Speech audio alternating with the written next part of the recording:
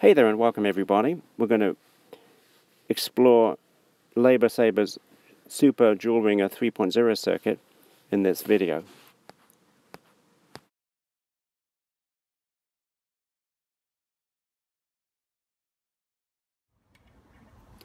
The specs are not exactly the same as in the circuit diagram.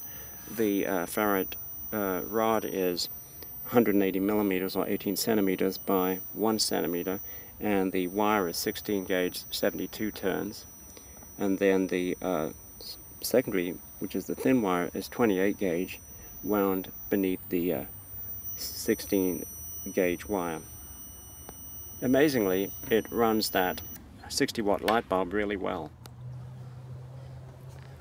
It makes a 120 volt LED lamp super bright, brighter than it's supposed to be when it's normally plugged into the outlet.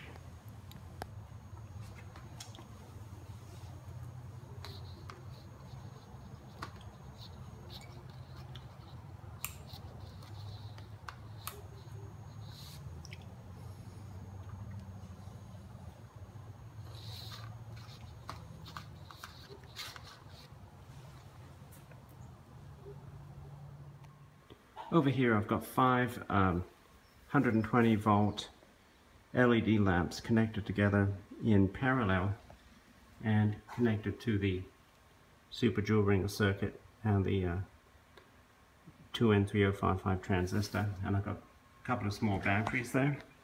So we're going to test this out to see if we can run all those lights at the same time with this setup. Alright, let's go. There it goes, and they're all at full brightness.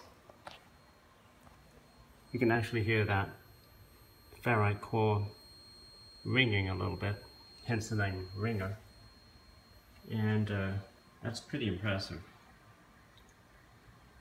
I'm sure it would run those for quite a bit of time too.